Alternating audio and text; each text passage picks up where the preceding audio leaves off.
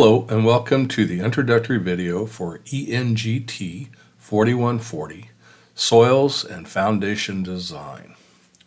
Now, I want to go through some of the highlights of the course to get you going. I know most of you, you're going to take this totally online. You're not going to be in the classroom, so that's why I like to introduce it in a video. All right, typically when you come into Blackboard, you're going to go to Announcements, and as I post announcements, you're going to see them in this space right here. Well, also, I send those announcements out as emails. So let's read through this and talk a little bit about this course. All right, first task, click here. That's the intro video I'm creating right now, so you don't have to worry about that. Here's a video on why invest in this course. Find out by clicking here. Watch this short clip video on when to start and finish chapter assignments and activities. And this one here is to define your academic path for the course, what you want to get out of the course, and it's all your choice. You're the learner, I'm your facilitator / professor, and I'll do what I can. All right, now this is the course description. Let me read through this. Basic principles of soil mechanics and foundation design and their applications of civil engineering. Soil topics include the identification and classification of soils, permeability, soil strengths, drainage, and frost action, compaction and stabilization, and evaluation of highway subgrades. Standard laboratory soil tests are performed to determine the physical and mechanical properties of soils. This knowledge is then applied to engineering designs such as excavation bracing, soil stabilization, geotextiles, spread footing, pile foundations, retaining walls, and earth retaining structures. And you have a prereq of ENGT4140, and of course there's an additional fee. Now, since you're a 100% online scholar, this section we're going to complete class and gain core knowledge in this course and what's important. You will be given assignments to reinforce what you learn, and per discussion board sessions, DBSs, you're going to be able to create these little mini screen capture videos, and more about that in the course syllabus. And of course, party grades from exams and assignments that you do. And you can read all this. This is kind of the boilerplate for the course, and it'll get you started. Now let's go over here to the left, and you're going to spend a lot of time over here in the course activities and schedule. And of course, you can see all the other links that are going to apply. You don't see these down here through the Scholar View. Those are mine, of course, they're hidden, but you'll be able to see my grades and tools as activities are graded. Course activities and schedule, click here, and it will take you here. And the first thing off, you'll notice the course document folders are at the bottom of this web page. So if we scroll down, you'll see what I'm talking about, because I have hyperlinks up here in the calendar that will take you to these different elements. So if you get lost or my link doesn't work, all you got to do is scroll on down and then pop me off an email so I can fix the link. Right here you have due dates, calendar. This is kind of a link to your Google Calendar. And if you read this verbiage here, it tells you, Google kind of pulls a little bit of the due dates, but not everything. So you got to be careful using them. Your true Bible, if you will, is this calendar down here on when things are posted and when things are due. I am developing this course this semester, and I'm using a really good book by Doss, and I think you'll appreciate it as you work through it. But it's one of those things where, you can see the availability and the due dates in red, and it's very important. It'll help you out. All right, let's go through here. The course schedule. In green, you'll note post dates. There'll be a P with a green text. Due dates there'll be a D in front of it with red text. Now, as far as notes, you have all activities except exams are due at 11:59 p.m. It's Central Time in Missouri. Late activity submittal penalties apply to all activities submitted late. And as a 100% online student, professionalism is earned through discussion board sessions and assignment deadline assignment deadline behavior sessions. And then chapter videos are used to introduce each chapter. There is a wealth of videos out there. I thought I was going to have to do an intro to all the PowerPoints, but I really don't, because the author has put a lot of different videos out there from different sources, and I pulled those and put them into my servers, so you'll always have access to them. And anyway, you'll find that out. Activities are unavailable in Blackboard after the 1 day late extension runs out. I'm going to talk about that in the syllabus. Okay, here's your discussion board, your syllabus, goals, all these different links you can click on, and I highly encourage you to do so to learn what's in this course. Not everything's going to be available down here when we get into the schedule because, as I said, I'm developing things. So this is kind of my date to get things ready. For instance, I think I've already got, I'm prepared through assignment 3, but I have all these others to get ready. But like for instance, you see the P with assignment 1, chapter 1. It would be my target, my deadline to make sure it's ready on the 14th. And then it's posted in Blackboard and ready for you. And I have that listed on a development schedule to make sure I stay on tap and get things ready for you. So, and you can see the discussion board sessions here, DVS 1, on this date, and your online lab 1. In the course description it talked about you'd be doing labs. Well, if we were doing it in the classroom, yes, you'd be using sieves and different equipment to figure out about soil and how it works, the granular and powder and all this other stuff. But I've developed some labs, like for instance, I have the sieve analysis for online lab 1 and drilling and sampling for online lab 2, and I still have to work on the other online labs. But I think you'll get a lot out of those, and it'll help you learn more and more about soils and foundation design, so don't sweat that. All right, you go down through here, and you can see here's assignment number 1. It's officially posted on the 15th of August. When's it due? Pretty quick, Tuesday of the next week. Now, I've spaced them out better as we get into the course where you'll have 2 or 3 weeks when things are due. Like you see, assignment 3 here is August 29th, and then you have 1, 2, 3. Just a little over 3 weeks for assignment 3. So it'll start spacing out for you, and there's 3 weeks right there for assignment 2.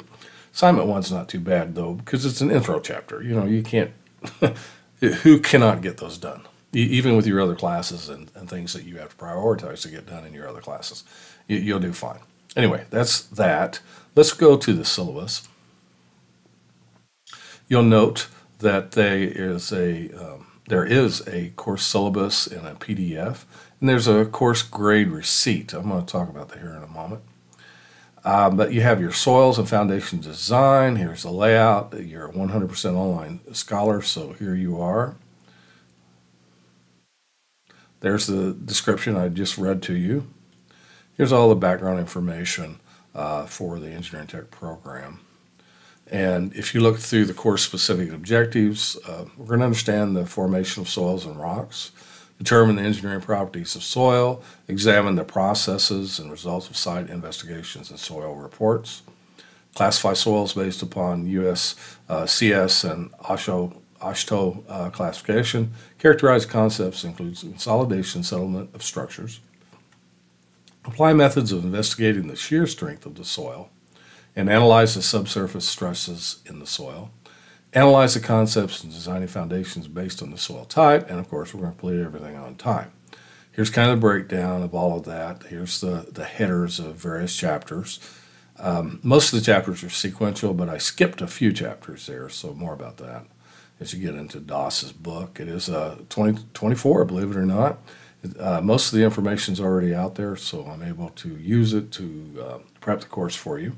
It's a great book, though, guys. Principles of Foundation Design. It gets a little heavy on some of the calculations and all the different things that you have to do as a civil engineering technologist / engineer if you decide to go that route beyond Central. But anyway, and it's by Cengage Learning. And software only, you're going to be given a screencast.com account that, well, you can sign up for it, and then you'll be able to use it for doing your DBSs. More about that when I get to the discussion board sessions. Class preparation, professionalism. You know, Merriam-Webster calls this as a skill, good judgment, and polite behavior that's expected from a person who is trained to do a job well. Well, as an engineering technologist, you're going to be showing professionalism when you get out in the work world. And that's a couple ways you do that. You attend, you go to work, and you're there on time. and you follow through on all your different behaviors. In this course, attendance is going to be through, I have online chats, but it's going to be discussion board sessions, and then you're going to turn them in on time. And then assignment deadline behavior, two things. You turn in your assignments and you turn them in on time. And then here's more information on discussion board sessions. I don't have any journal reviews or discussion for you in this course, so don't sweat that. No research paper, you're just doing the assignments. Here's kind of a breakdown of the one-day late policy. Like for instance, and I'll kind of discuss this with you. Let's say you had an assignment due tonight, and it's due at 11:59 p.m., and that's when most of them are due, except for the assessments, as I said earlier. But it's due tonight, 11:59 p.m. You turn it in, 11:59 p.m., Blackboard time, not what's on your clock, what Blackboard says. And when I go in to grade it and I see 11:59 p.m., you're on time. Now, Blackboard is weird in that it calls it late, even though I have it set for 11:59 p.m. Go figure. But I always look at the time you submit it. So 11:59, you're on time. But let's say Blackboard reads midnight, 1 minute after 11:59 p.m. You're late. And the policy is that we use for engineering tech is that you have 50% of your potential points gone. You can't earn them because you're already late. Okay, but you have 24 hours to still earn that 50% of potential to turn it in. So it's like a one-day late thing. All right, if you turn it in on 11:59 p.m. or before the next day, then you could still earn up to 50%. But if you go midnight tomorrow night, then all potential points are gone. You can't earn anything. All right, this dialogue kind of discusses that. You can see I did a flow chart on it. And then there's more dialogue that we use in many of our courses. Will all engineering tech professors use this? No, probably not. But most will. And one of the reasons why I use it is I was an industrial manager for 24, 25 years, and engineer, technician, and various things. And I found that the people that work for me, if they came to work and they came to work on time, they did well. They got their promotions, they got their cost of living increases and all that good stuff. But if a worker didn't worry about coming to work, or even calling in for that matter, or they came in late all the time, well, that was a problem. And I had plenty of employees that were in their 90-day probationary period. I just had to just let them go. They've already proven themselves unreliable. Well, in the course, I do this because this drives it home on what is important as far as professionalism. Here's the rough percentage breakdown, and I say rough because I use points, and it's pure points. I don't do any weighting in the course, like if the course was 100 points and you earn 90 out of those 100 points, that's an A, okay? But roughly the percentages are test 1, midterm exam, final exam, 15%. Your professionalism, and that's attendance plus punctuality. In your case, in the yellow, discussion board sessions, 100% online students, plus punctuality is 25% of your course grade. As I discussed earlier, I make that high because I think it's very important to drive it home why you do things on time. Now, your online labs are going to be 10%, and then other assignments, 50% of what's possible. Final grading distribution, 90 to 100%. Now, I take those points, and I look at the total number of points and then what you earned, and you get a percentage out of that. If you earn 90%, you got an A. If you earn 89.9999, you have a B. I don't round up, I don't round down. Because it says right here, 80 to 90% is a B. 90%, that includes 90% to 100%, and including 100%, it's an A. Okay, and so forth. All right, I usually have a few students that they kind of blow off the class, and at the end of the semester, they earn 89.92%, and they write me and said, "Can you give me an A? Just round it up a little bit." And I tell them what I just told you. I don't round up, I don't round down. You earn what you earn, and that's the way life is. Because students, I don't give you a grade. You guys earn it. That's just the way it works in life. As far as online, there is no course fee, mask policy, and all this other stuff you don't have to sweat.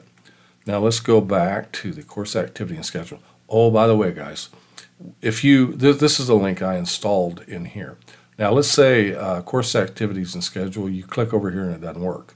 Well, you just exit out of the course like I'm going to do, and then you come back in and you go to course activities and schedule, and it will refresh it to where it works. Okay, just something I had to do. It'll work 2 or 3 times and you'll be able to go to the schedule like this, but then it'll screw up sometimes. All right, let's look at the discussion board and then I'll be done talking. You'll see all the DBSs here. Number 1's already available. You will need a screencast.com account and a microphone to participate in the discussion board session. So I'm going to click on it, go to the instructions, and here's the instructions on how to get your free screencast.com account. And here's the updated instructions on how to do your screen capture videos that you're going to create. So read through that, and hopefully TechSmith hasn't changed anything since April of this year. All right, now step 6, using the attached DBS. See it right here where my mouse is, down here at the bottom? Use that DBS Microsoft Word document, fill out all of the answers, just type it out, and then using Launch Capture and your microphone, create a video capture session. You're going to draw a little box around it. And just a microphone. You don't have to do a screen capture of your face like I'm doing here. You can if you want, it's your call. But highlighting your thoughts on questions and answers that you found interesting in this filled out Word document. I want to be able to see in the box that you typed out the answers. But then you can ad-lib, talk, share what you found interesting in a 1 to 2 minute video. And then after that video is created, you upload it to screencast.com, save it there, and then you're able to create a URL, that's the web link, and then copy that and put it back into Blackboard. That's all I need. And as I say here, I do not need the Word document. I just need the video. I need to be able to click on that, watch your video, and then you earn your points. So easy peasy, right? Well, another thing here, note, if this happens, I may have one student in a class of 20 that they say they can't get screencast.com to work right. Okay, ScreenPal, which was formerly Screencast-O-Matic, works good. I have an account in that and I use it for my weekly videos. But you'll be able to click on that and you can create your videos there, and you can share your created URL from their server as well, and it's free. So anyway, that's pretty straightforward. One other thing I want to show you before I totally lose you on this video is, let's go to assignment 1. I'm going to click on this. Now you'll see, as I said, there's three that I've got going, and they're ready. I've already got the set dates due. Assignment 1's available, and this is kind of the format I use, guys. Here's your instructions, steps. You'll get used to this. They're all the same except they changed the chapter, or I'll have different videos in here, like chapter 1 video. You just click on there. Since this is an intro chapter, it's pretty easy. But you have your chapter 1, the PDF. I do take the PowerPoint by the author, a DOS, and then I create a PDF for it you can slide through it. And then you're going to see videos down here that I'll give you extra videos, supplemental videos. Some of the videos I put up here under step 2, step 2A, and so forth. But anyway, you'll see that, and then you have assignment 1. Now you'll click on assignment 1, and you'll see here's your various questions. Okay, and you're going to answer these questions like you're going to hear and you're going to note it. Question 1 is budgetary constraints. Is it true or false? And you're going to point over that, and you're going to write these things down, and then you're going to go back in here and you're going to take assignment quiz. What you got there, you're going to post. Now, one thing about it, if you haven't had me in a course before, this is new to you, but the questions are in the same order as the PDF document you have here. But Blackboard will sometimes randomize the choices on a multiple choice, like A, B, C, D, and it won't say A, B, C, D, but it'll be in a certain order. Sometimes it'll randomize those. So make sure when you're ready to take your answers from the PDF and put it into the official quiz for that assignment that you're selecting the right one. Let's go here. I'm going to go ahead and start it as though I'm you. Okay, there you go. Budgetary constraints, that was question 1, right? But you can see the multiple choice down here too, because you're going to answer all your questions on the PDF or a piece of scratch paper. You don't have to print it off, but or a tablet, it doesn't matter. But like if you were doing question 2, geomaterials, Choose one of these, and then you're going to put it in the quiz right here from the PDF, right? All that good stuff. Save and submit. Look, I already filled it. And you just got to see the answers to those first two, didn't you? I'm not going to sweat it because it's an intro chapter, easy points. Okay, I want to show you assignment 2, though. You'll note that it's the same as the other one, but step 1 is to read the chapter. Now, it's not real fun reading on some of this stuff because it's equations and they're trying to teach you what soils do in certain ways and different tests they run to see how the soil is going to behave. But there's also these different tests and things to figure out. So I've captured all these videos that the author of the textbook supplied us, and I've put them out there for you. And then, of course, you're going to see the similar thing here. Let's just click on this Atterberg limit. See, there it is. And you can see I put it on, it's one of my websites. And the Atterberg limits, plastic limit, and you're going to click there. And that's what you'll be able to do. Watch those videos, study them, and that will prep you for your assignment. Okay, guys, that's pretty much it on the intro. I want to thank you for signing up for the course. If you have any questions, don't hesitate to send me an email, or you can stop by my office in Grinstead 014A. I may not have an answer for you right away. I may have to look something up, but that's the way it goes. All right, well, thank you for your efforts, and I will see you in the course online.